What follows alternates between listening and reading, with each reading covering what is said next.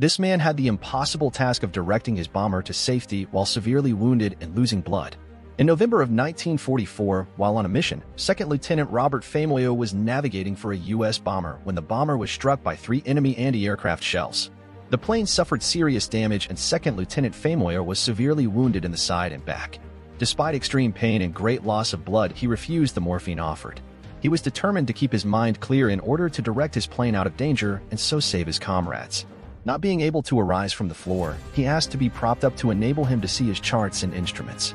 He successfully directed the navigation of his bomber for 2.5 hours, so it avoided more enemy fire and returned to the field without further damage. Only when the plane had arrived in the safe area over the English Channel did he feel that he had accomplished his objective. Then and only then, he permitted an injection of a sedative. He died shortly after being moved from the plane. Subscribe for more.